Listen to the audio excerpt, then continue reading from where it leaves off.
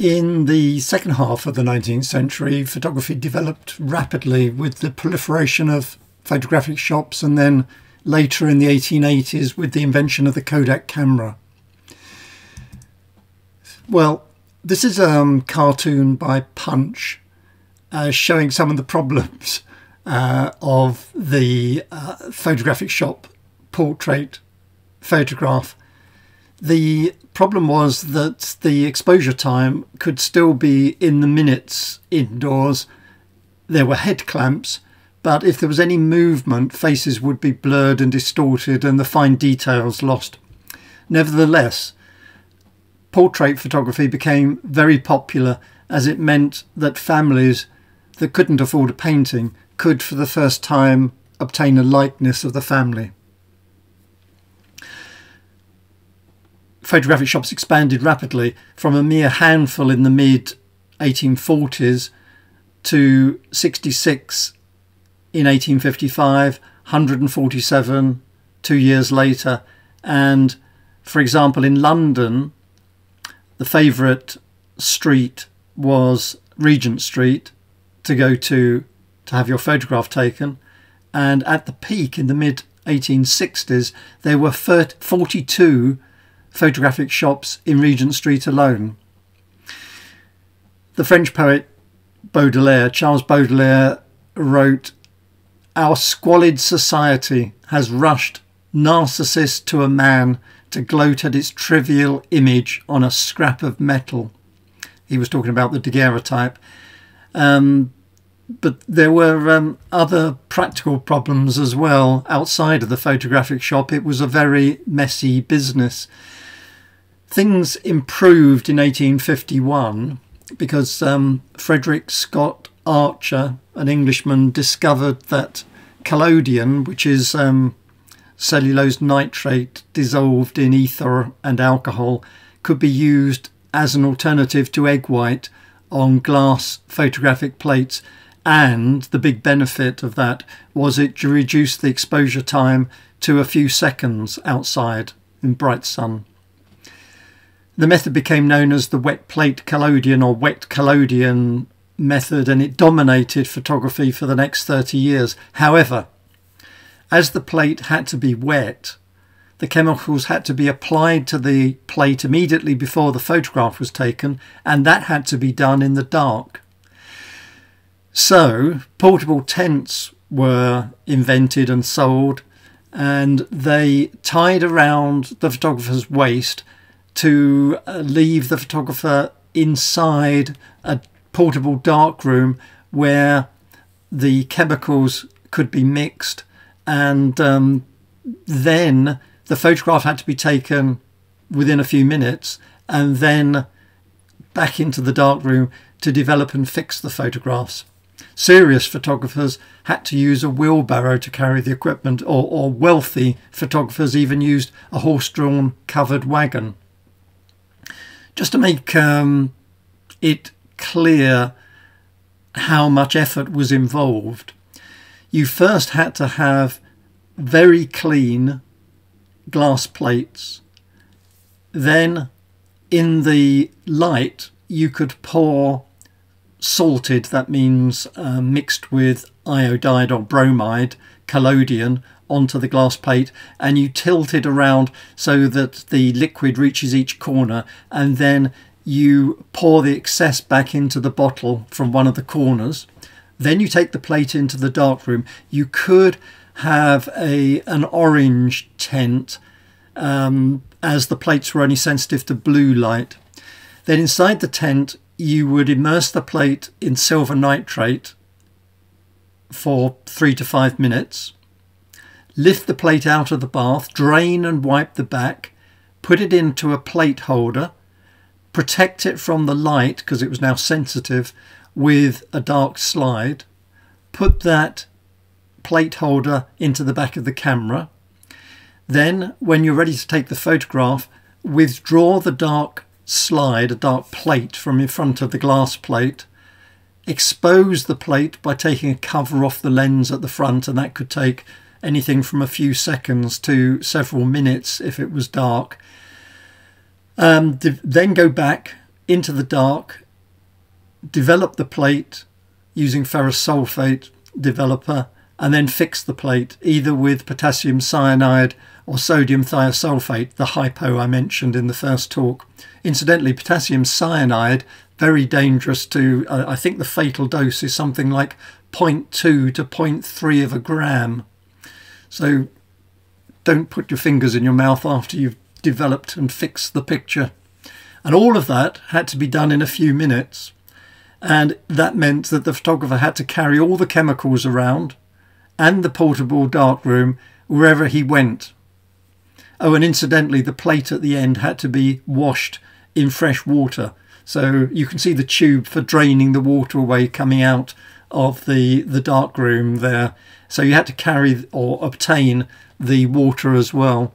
Oh, and finally, you dried the plate and varnished it to protect the delicate silver surface.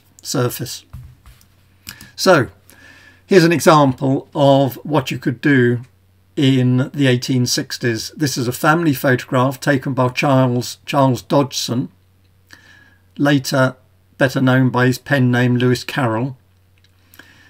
You know, in the 1850s, he was a scholar mathematician at Christ Church, Oxford. And in 1856, he discovered photography and soon excelled at the art and even considered making a living out of photography. Of course, if he had, we wouldn't have Alice in Wonderland or Through the Looking Glass, as they were written in the 1860s and 1870s.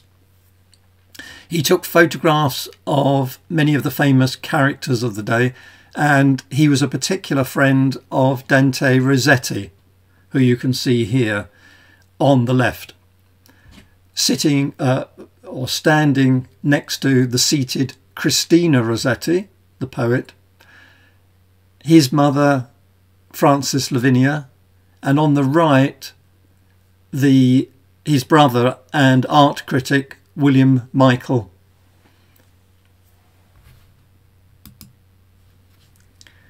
Now, the other great development during the 1850s, so I've been talking about the rise of the photographic shop and the process you had to go through to take photographs outside. The other great development was the carte-de-visite, which was a photographic visiting card with your portrait on it. And in France, portraits of Napoleon III made the carte-de-visite popular overnight. That's from about, I think it was 1859. And then 2 years later, the death of Prince Albert created an enormous demand for his carte-de-visite portrait from pictures that had been commissioned by Queen Victoria the previous year, which I'm showing you here. So the two combined, this popularity of the carte-de-visite and both France and Britain, meant that the fashion for giving a carte-de-visite to your friends developed, and everyone started visiting photographic shops to have these cards produced. The price dropped, they became quite cheap, and the craze developed. It became so popular, it was called cardomania, and a bit like collecting autographs, but in this case you collected the carte-de-visites of famous people, and then you would put them in special albums and show your friends and family. Incidentally, it meant the end of portrait miniatures, except very specialist uses, and artists went out of business, or many artists converted to photography. Now, it was common for families in the Victorian period to have lots of children, and about a quarter to a third died before they were 5. And so grief-stricken parents were desperate to have something to remember their young child by. And in this photograph, the youngest child on the left has died and is propped up against a stand for the picture. To us, it may seem morbid, but of course we have many photographs of our loved ones. But in Victorian England, these photographs became a way of commemorating the dead and blunting the sharpness of grief. In images, they are unsettling and strangely poignant. Families pose with dead infants appear asleep. We have consumptive young ladies elegantly reclining. Victorian life was suffused with death. There were epidemics like diphtheria, typhus, cholera, for which there was no vaccination and no cure. And also from 1861, when Prince Albert died, the Queen Victoria went into mourning and stayed in mourning virtually the rest of her life, making mourning dress fashionable. Changing the subject though, photography was also used to record foreign locations, and this was extremely popular as well. It was a form of armchair tourism. Remember, most people couldn't carry around photographic equipment. The wealthy John Ruskin actually took a photographer with him when he went abroad with all of the equipment. So buying photographs of foreign locations became extremely popular. Now, Calvert Richard Jones, the Reverend Calvert Richard Jones, was a member of a wealthy family, became a mathematician and painter, best known for his seascapes, educated at Oriel College, Oxford, and moved in the same circles as Fox Talbot. Credited with taking the first photograph in Wales. He didn't take up photography as an occupation, but he did take many photographs, and he took his equipment on holiday to France and Italy. And he developed his own method, his own technique for taking panoramic photographs by overlapping images. Now, he used the calotype or Talbot type process, which initially its fame, if you like, its use spread through a network of family connections, friends and social contacts. And Jones was one of the expert calotypists, as they were called, of the 1840s.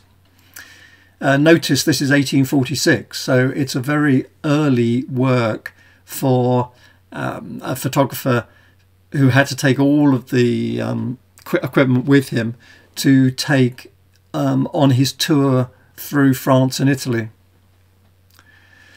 About this time, actually, in the 1850s, Thomas Cook, who began operating in Europe and giving or arranging tours around Europe in the 1850s, meant that the upper middle class families could tour around Europe.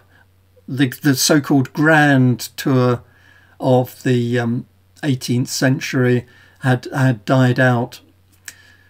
The first Thomas tour Cook of Northern Europe ended with 4 days in Paris, and at an all-inclusive cost of £11. The other way you could see foreign climes, this was before the invention of the postcard, was the illustrated book, a sort of luxury item for armchair travellers.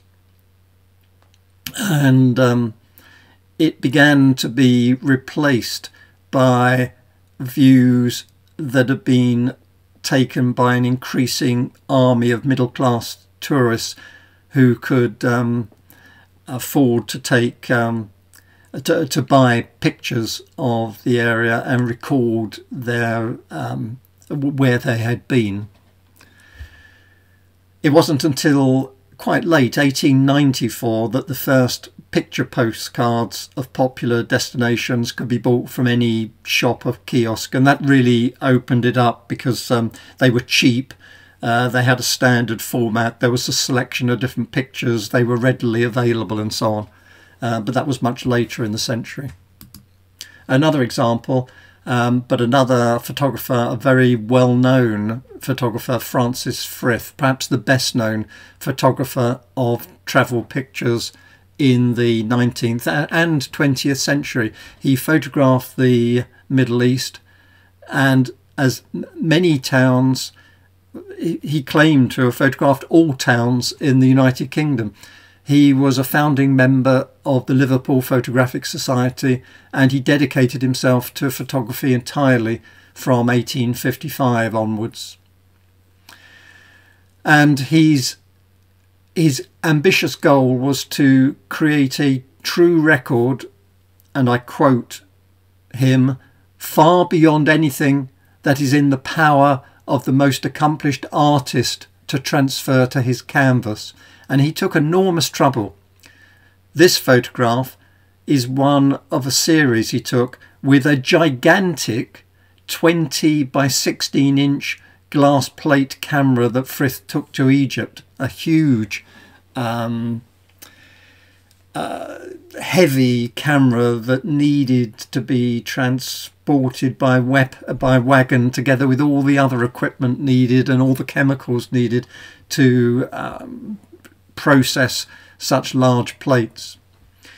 He first went to the Nile in the year before this, in 1856, and extended his trip and went on to Palestine and Syria and kept a journal of all of the photographs that he took. He recorded everything.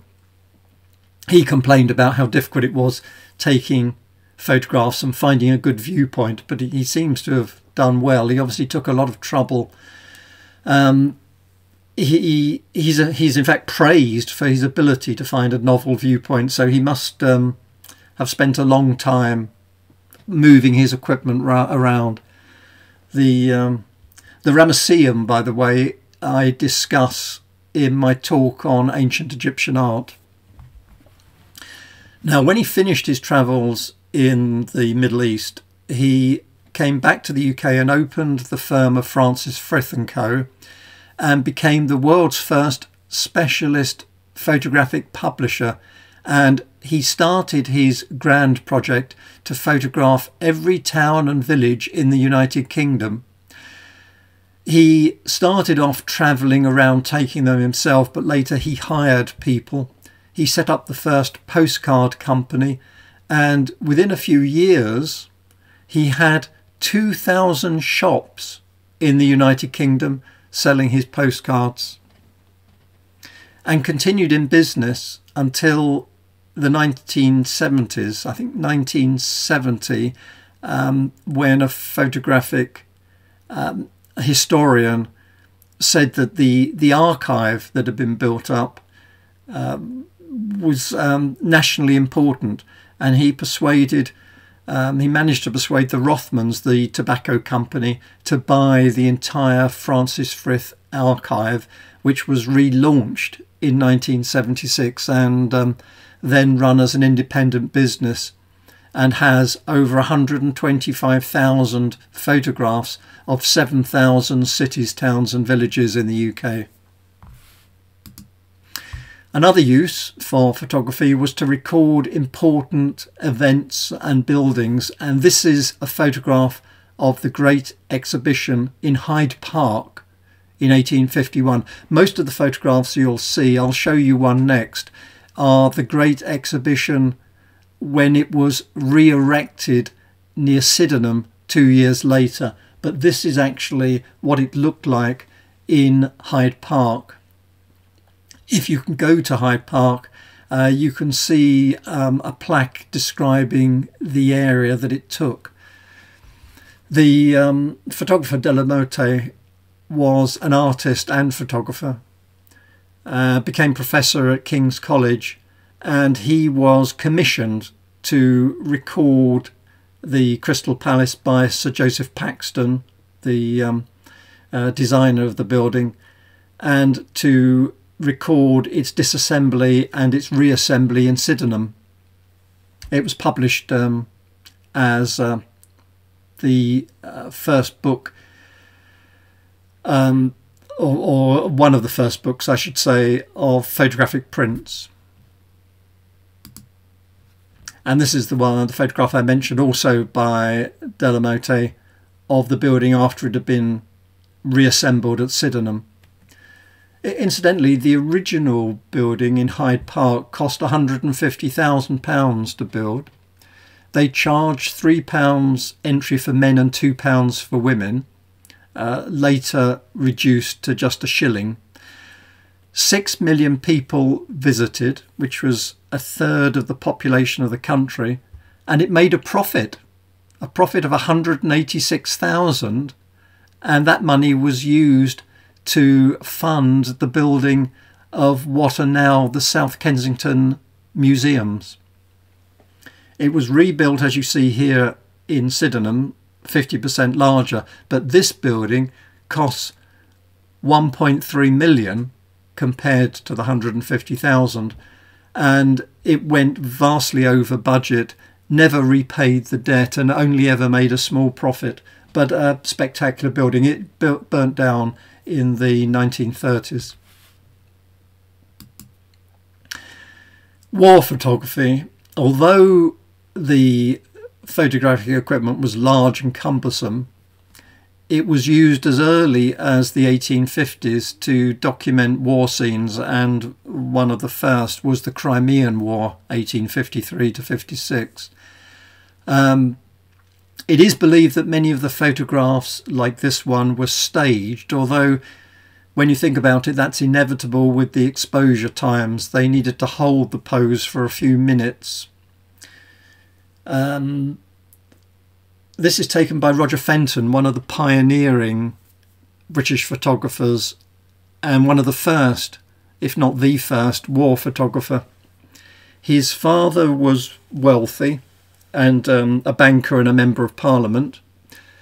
Roger Fenton, obtained a degree in law, but then became interested in painting, and so went to Paris and visited the Great Exhibition in Hyde Park, saw the photography being exhibited there and became interested, took up photography, and he founded the Photographic Society, later the Royal Photographic Society, as early as 1853.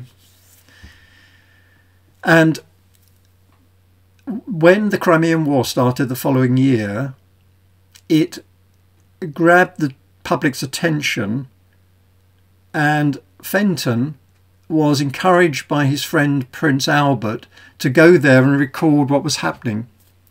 He stayed there for 3 months.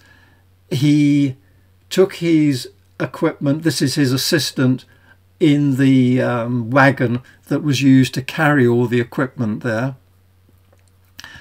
And it's possible, we think the photographs he took were intended as propaganda to counter what was becoming criticism of the war in the press. The photographs, incidentally, were converted into wood blocks by a human being who carved the picture of the photograph, and that enabled them to be printed in the Illustrated London News so that everybody could see them. He incidentally avoided photographs of the dead, the seriously injured, that is the mutilated soldiers, and he himself broke several ribs. He caught cholera, was seriously depressed by the carnage he saw, but managed to take, in those 3 months, 350 usable negatives, which were displayed in London on his return. He came into conflict later with other photographers as he was wealthy, and because he didn't need to make money, he believed that photographers shouldn't soil themselves with the sin of exploiting the talent they had commercially. But of course, most photographers had to make money from photography to pay for the bills.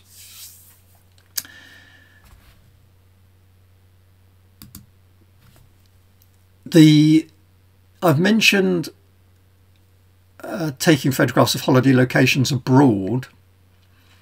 But there was also a business developed in photographs of the UK. In fact, it goes right back to the end of the 18th century with the picturesque movement initiated by William Gilpin in 1782. He published a book called Observations of the River Wye, and in fact he challenged the basis of the Grand Tour. He was saying, when there's such wonderful rural views in Britain, why do people need to visit Europe? And picturesque views of Britain became popular, and books like that produced by Turner were produced with engravings based on the artist's artwork. Well, of course, later with photography, that those views which were produced by artists at the beginning of the century could be produced by photographers. And here's an example by the River Wye of the ruins of Tintern Abbey.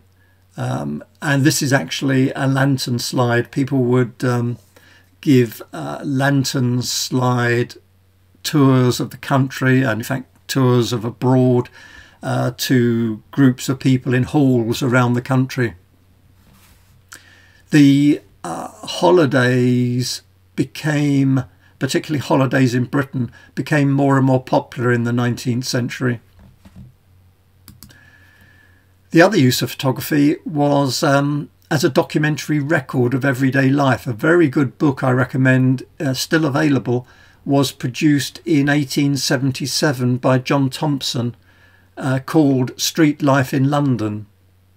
And he spent 10 years travelling around taking photographs in the Far East, but then returned to London, joined with Adolf Smith, who was a journalist, and their project was to photograph the street life of the London poor.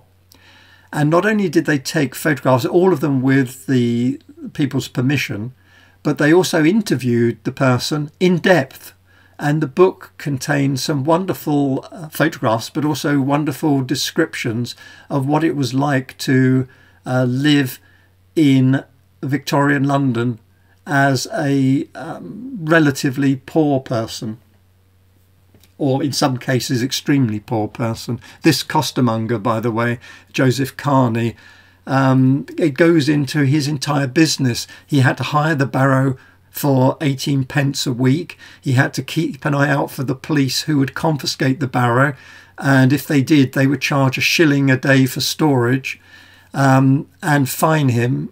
And he each day he would buy a barrel of 500 fresh herrings for 25 shillings, sell the largest 200 for a penny each and the smaller fish for a halfpenny, and hoped by the end of the day, if he sold them all, he'd make a profit of 4 shillings and 2 pence. So I mention all of those figures just to show the level of detail that they go into in the book, describing exactly how people lived at the time, including people like this. This woman was known as a crawler. A crawler was a beggar who was so poor and weak from hunger that she had to rely on beggars to give her food, and begging in the Victorian period was regarded by the beggars who they interviewed as a profession. They had techniques they would use, and they would expect to make a certain amount of money a day, and at the end of the day the crawlers, they would perhaps give a halfpenny or a farthing to. A lot of them, like this woman, were middle class people who had fallen on hard times, and this woman looked after a baby all day to enable the mother of the baby to work in return for a cup of tea, which she didn't always get. I asked the question, in the last talk is photography art, and we've seen the various ways that it was approached in the Victorian period and the enormous proliferation of uses of photography. And many photographs that were taken, I think, like this one, are regarded today as, would be regarded today, are artistic.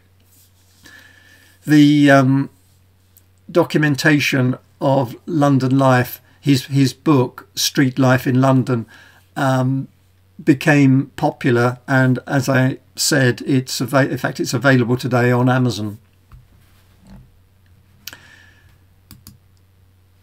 Let's return to photography specifically to produce artistic images.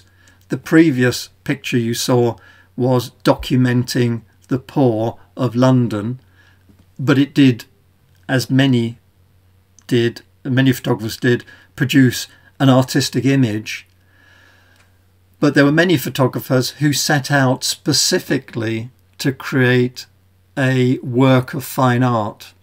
And in the late 19th century into the 20th century, there was a fine art photography movement called Pictorialism, and this is a perfect example of Pictorialism. It started perhaps as early as the 1850s, when there was an English artist, William John Newton, who suggested photography could be artistic, but the high point of pictorialism was from about 1885 to 1915, and it became an international photographic style that dominated art photography over that period. And it's difficult actually to define. There was typically manipulation of the image. They used soft focus, as Julia Margaret Cameron did earlier. They often made composite images. They even would use a brush to put brush strokes onto the image to add to the effect. It was influenced by painting, fine art painting, such as Impressionism and the Pre-Raphaelites. And the idea was that photographers should push the boundaries, and it led to great innovation. The aim was to create a mood. Now, the name Pictorialism derives from a book, Henry Peach Robinson's book Pictorial Effects in Photography of 1869. And Peter Henry Emerson, the photographer who took this picture, also produced a book of his pictures, Naturalistic Photography, and that book influenced a generation of photographers internationally. It transformed the debate about photography and rapidly led to the widespread acceptance of photography as an art form, and many art galleries started to purchase photographs as works of art. Another example, different photographer, James Wellington, and Henry Peach Robinson founded something called the Brotherhood of the Linked Ring, and many of the famous pictorialists were members of the Linked Ring, like James Wellington.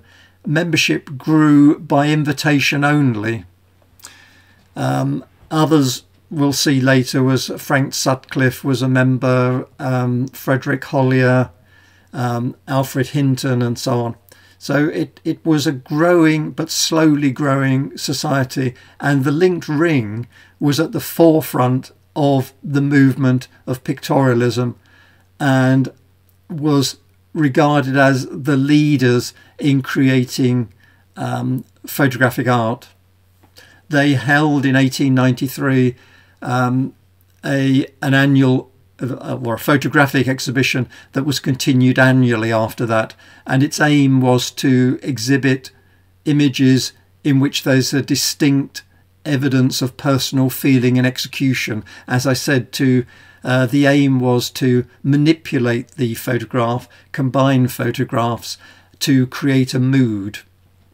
The linked ring, by the way, was three. Their logo was three interlinked rings, which were meant in part to represent the Masonic beliefs of good, true and beautiful, which is what they saw their photographs as being.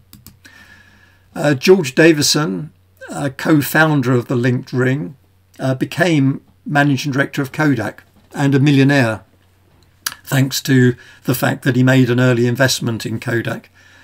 He was originally from a poor family in Lowestoft, had a good education, joined the Camera Club and the Royal Photographic Society, where he started to exhibit.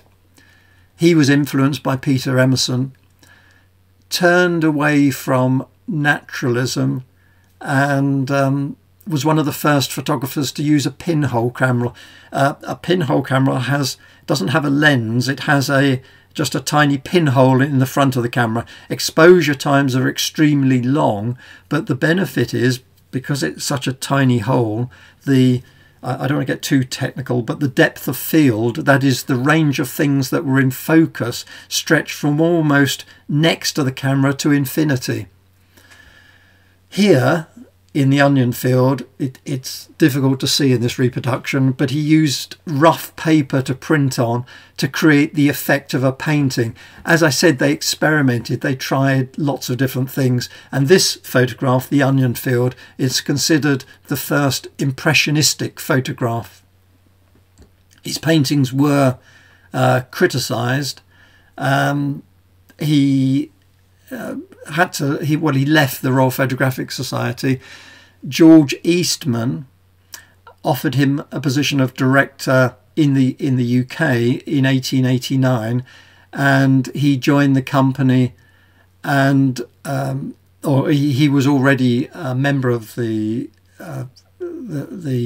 Eastman Company, and he organised exhibitions which were extremely popular. 25,000 people attended one. He was promoted, he became a senior director and a main director of Eastman Kodak in the UK. And as I said, he had invested in the company as well, and so became a millionaire. Eventually, though, in 1908, he started to have sympathy with and to link himself to social reformists and anarchists, and Eastman asked him to resign, which he did in 1908, and he retired, moved to North Wales and then to the south of France. Sutcliffe, I mentioned just now, Francis Sutcliffe. This is his most famous photograph. It's called Water Rats. It caused some little comment at the time, as it features naked children playing in a boat, but the image isn't erotic, and he followed the conventions of the academic nude. Paintings were being made at the time very similar to this. However, he was excommunicated by his local clergy for displaying it on the grounds that they thought it would corrupt the opposite sex. Another painting by him, he lived for most of his life in Whitby. This is a photograph of Whitby Bay. He was a very prolific photographer, took many photographs of landscapes and of people, contributed to periodicals, wrote a regular column in the Yorkshire Weekly Post. Here we see his skill at controlling light. I think this must have been assembled from multiple images taken using different exposure times, because we see detail in the cloud as well as we see detail in the shadow areas like the boat's keel. That can only be done, the range of exposures that the emulsions were capable of wasn't sufficient for that, and even today we have problems with mobile phones taking photographs, but modern phones can achieve the same effect by taking very rapidly a series of photographs with different exposures and then digitally combining them together. It's a similar thing to what Sutcliffe did. Which brings me to the end of my talk. This is the final image, Three Happy Boys, again by Sutcliffe, a photographic artist, I'd call him, and he recorded an enduring record of life in the seaside town of Whitby and the surrounding area. He was born in Leeds, and he did for a while live south of London in Tunbridge Wells, but then spent the rest of his life in Whitby in Yorkshire. His father was a painter, and he introduced him to John Ruskin, so he was well connected. He resented taking photographs of holidaymakers. He wanted to take the photographs of the people and the landscapes and the images that he was interested in. And doing that, he built up one of the most complete and revealing collections of photographs of late Victorian England. Which brings me to the end of my talk. It's the end of the 19th century. In the 20th century, photography blossomed in many different directions. We have famous art photographers like Alfred Stieglitz, Edward Steichen, Man Ray, Alexander Rodchenko, Dorothea Lange, Ansel Adams, of course, Cecil Beaton. Each one of them deserving a talk on their own. But that's all for now. Thank you for your time, and goodbye for now.